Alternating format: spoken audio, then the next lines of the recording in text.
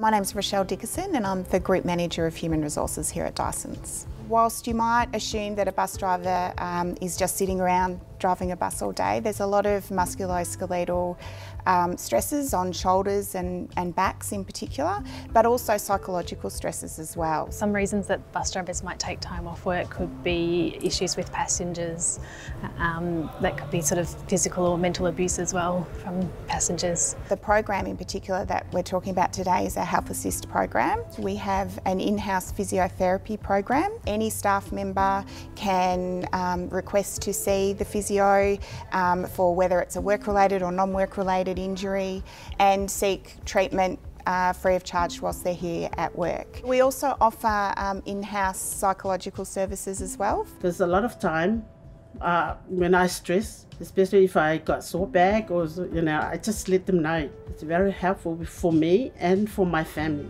The feedback that we've had has been terrific. People find that they get that early advice.